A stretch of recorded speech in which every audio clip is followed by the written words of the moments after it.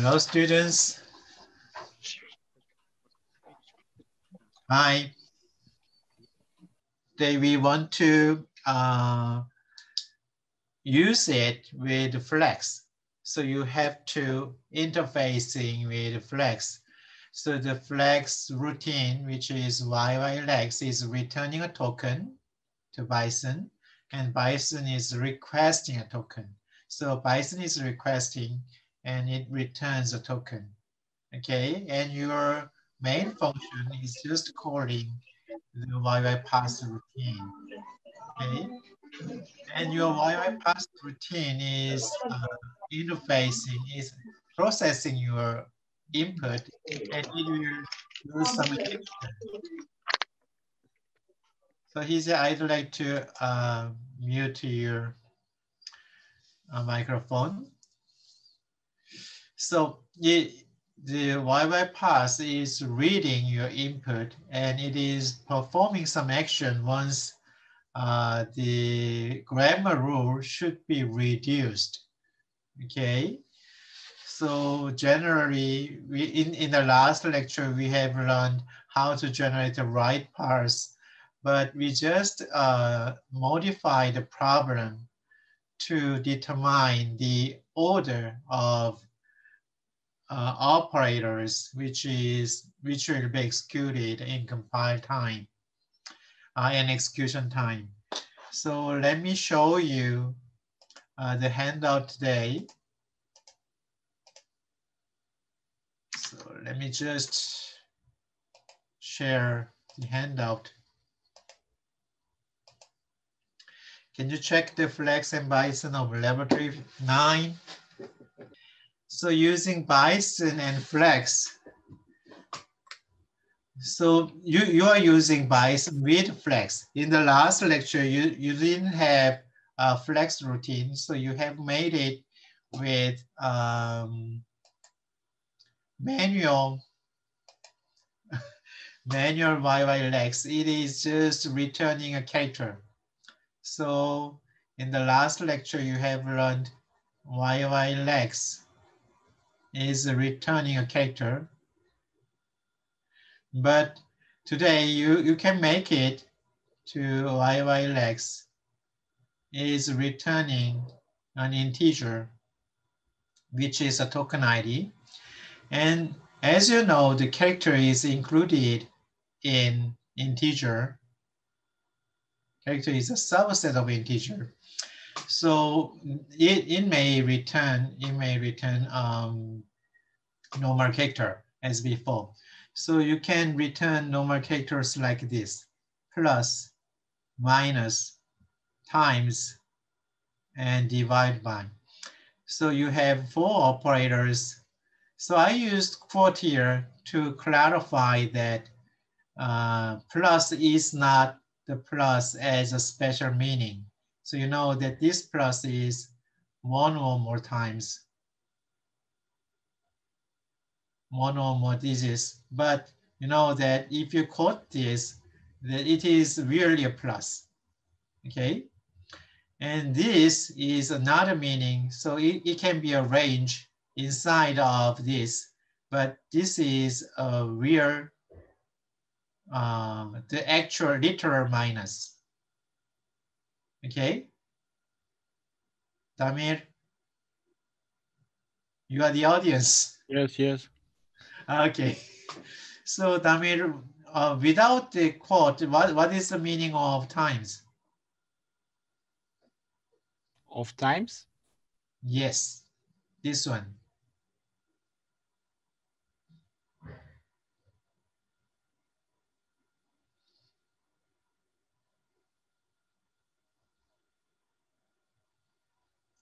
You learn that it is 0 or more times. Yes, yes. You understand that? So you just quote this, so you are making a literally times. Okay, so in this way you can specify. So with this pattern means either space or tab, you just skip it. Okay, so with a new line, it will return 0. it is an end of input. Okay, so we will use end of input in dollar in normally in the writing parsing context, but I'll explain this. You have experienced that with the strip to reduce parser.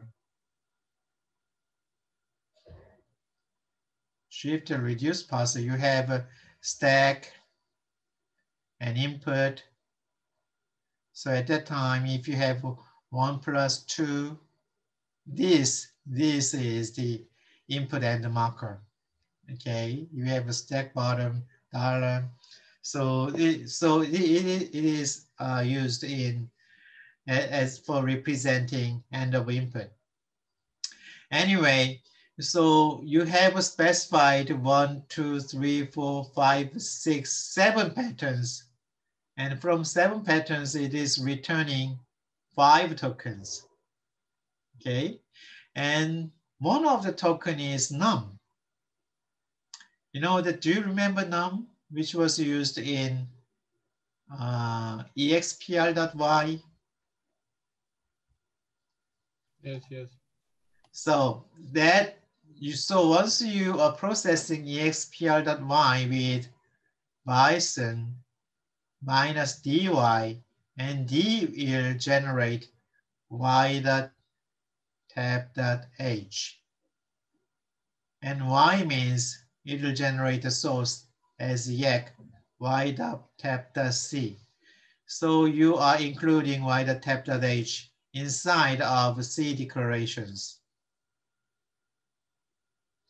So that will be generated by expl.y from the expl.y. Okay. So note that flex input file assumes the token num is defined, which is actually defined inside of y.tab.h. So any questions on this flex file?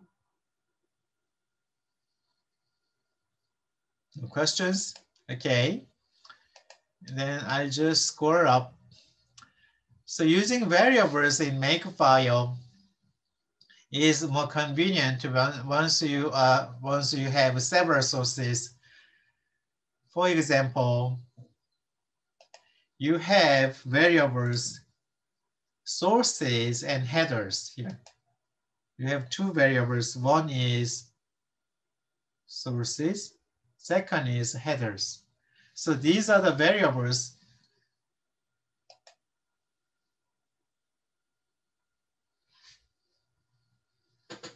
Control. So why are you asking now?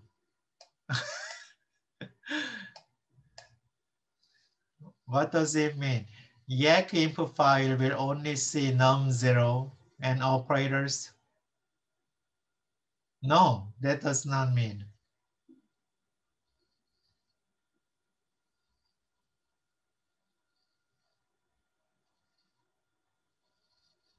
Ah, so you mean the only available tokens?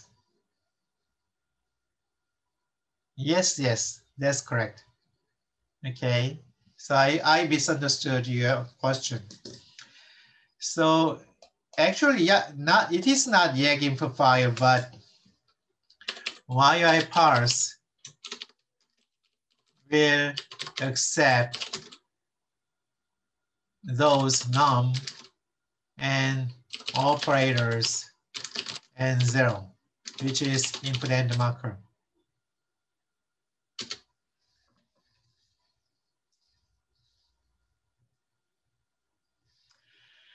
Okay, so can I continue? Yes. Okay.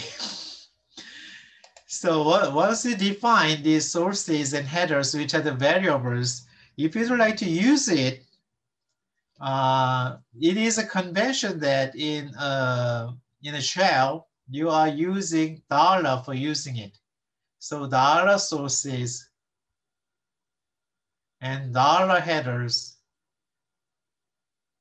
in a normal shell, but in your maker file, you just use parentheses around the names. Okay, so that means if you are going to make eval expr, it depends on the sources, which means that lex.y.c, y.tap.c. But actually you may add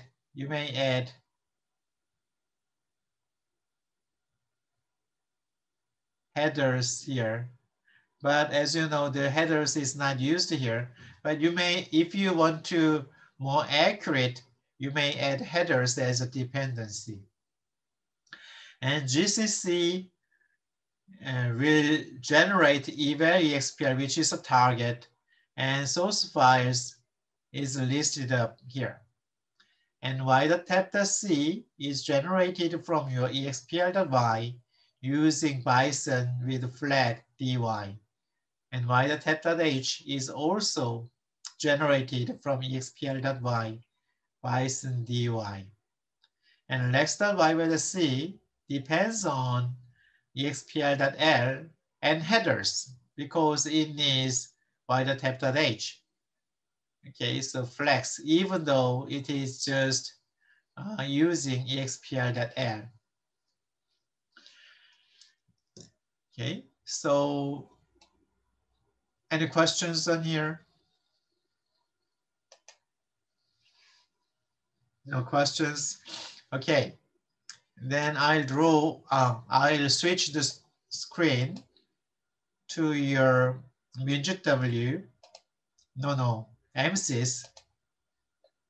So the same can be performed your MinJetW. So let me reshare this.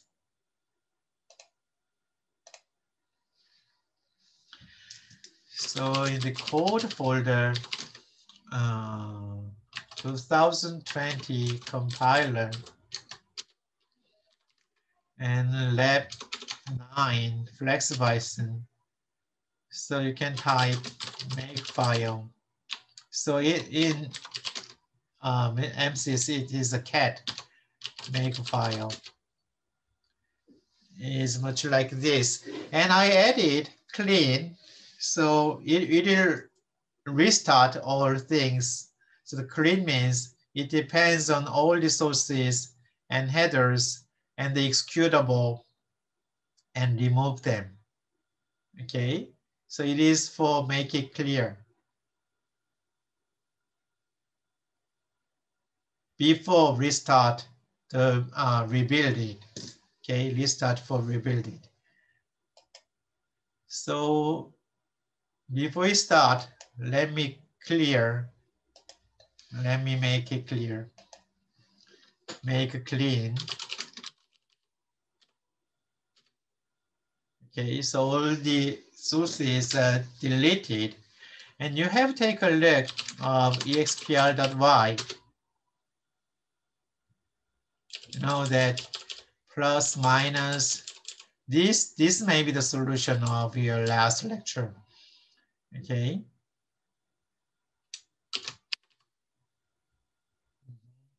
And edit expr.l is just returning number operators and 0. Okay, and it requires y.tap.h. So I'd like to make it. And eval expr is generated. So eval expr means 1 plus 2 times 3. This is okay, but in the previous one, you have not handled y spaces and multiple with numbers with multiple digits. So 1 plus 2 times 31 is okay. Okay, so you are currently having a more powerful lexical analyzer. Okay. Tamir, is this good? Yes. Okay. So let's take a look of y.tap.h. So Bison parser interfacing something. So It is just defining a token num here. Sorry. So it is also defined as defined constant, or if it is available, you are using enumeration. Um, so it is defined as an enumeration constant, either or defined constant. Okay. So once it is declared, it is included inside of your lex.y_c. Okay.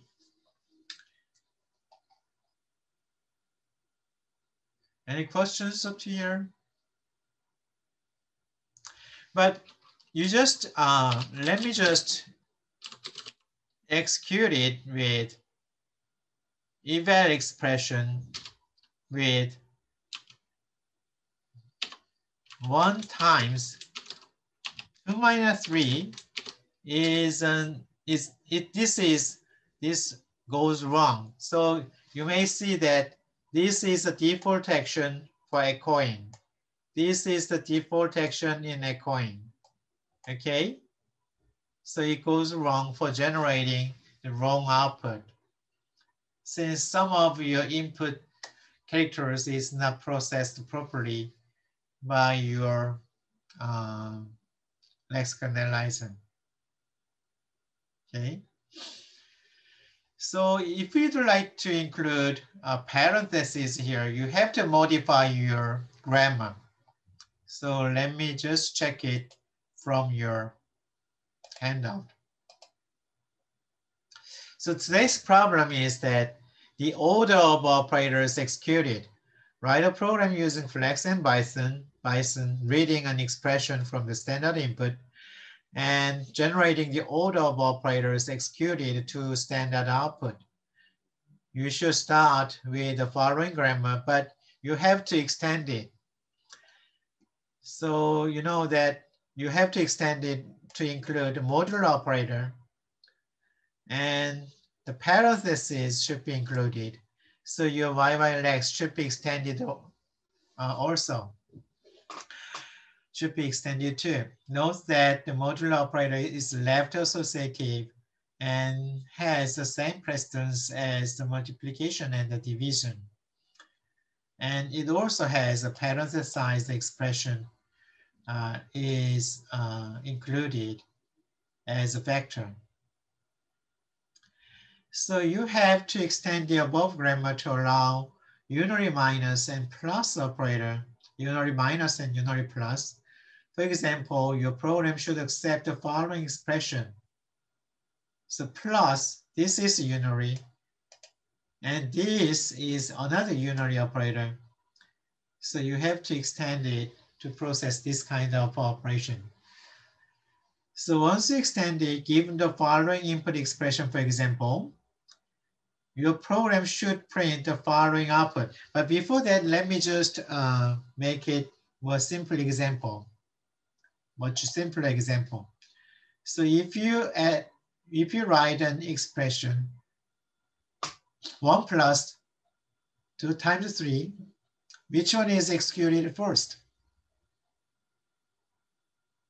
This one or this one? Okay, so times executed first, and then plus is executed. So your output should be times and plus. Okay. So without this one, which one should be executed first? This one or this one? Left one. What's that? Left one. Yeah, this. Left one. Yes. This should be executed first because it is left associative. So 1, and this has a higher precedence over plus 2, and this is the last one, 3. So your program should print times modulo and binary plus.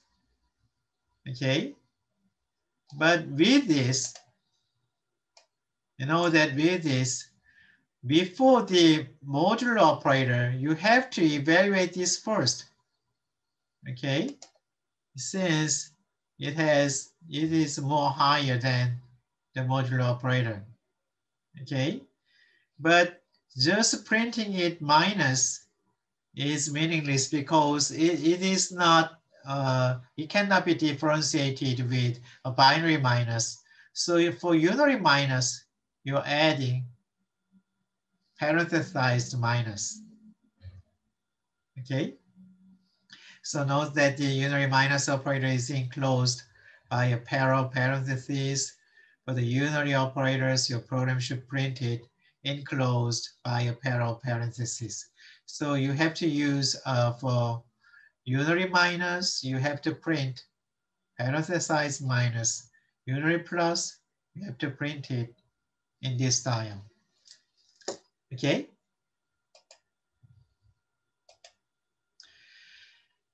So this is the final description. So for this input, you have to generate this kind of output. For this input, you have to generate this kind of output.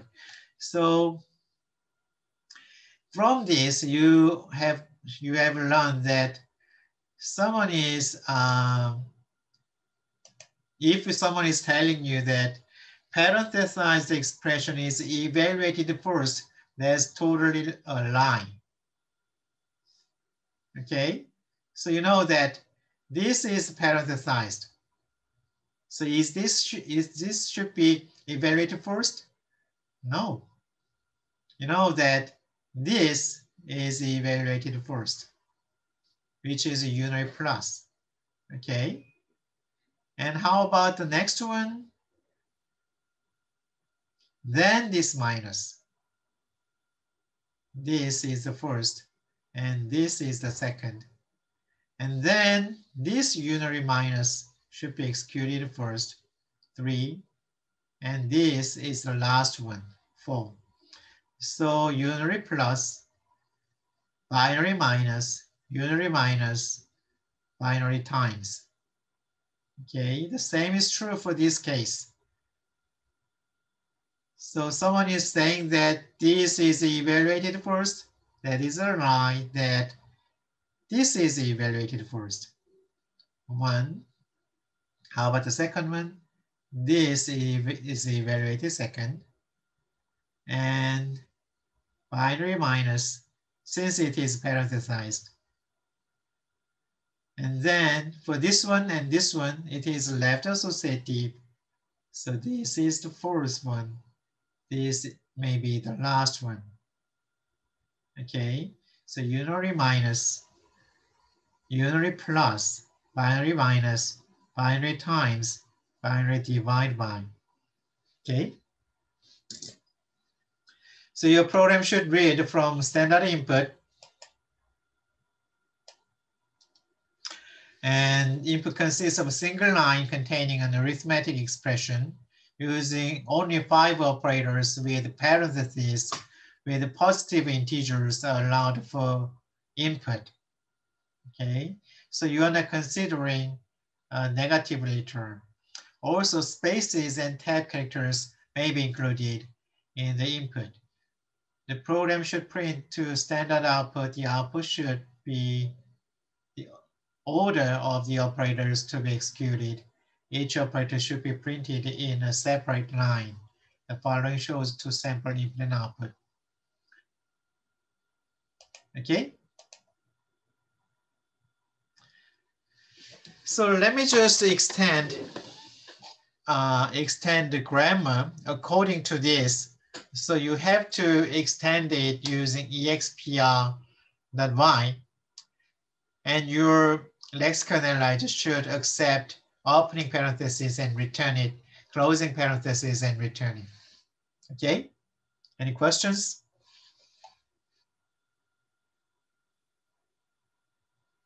No questions? Then you are about 45 minutes to go. Then this is the end of today's lecture. So let's call it a day. So see you next time. Bye-bye.